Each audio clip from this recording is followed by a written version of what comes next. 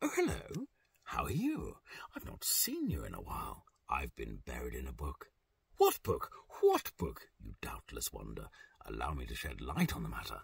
It is Lewis Carroll's Through the Looking Glass. Why? Why are you reading a children's book? Are you not a grown-up? Yes, I am, in some ways. There's a reason, though. The actor Brad Shaw came up with the splendid notion of assembling a large team of talented voice artists, some more gifted than others, of course, to read this splendid work in order to raise funds for Cancer Research UK.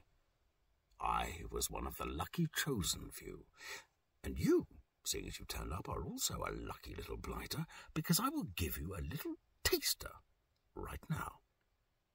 Okay, here we go. There was not a moment to be lost. Already 7 of the guests were lying down the dishes. Soup Lady was walking up the table towards Alice's chair and beckoning to her impatiently to get out of his way. I think you're looking for the thing.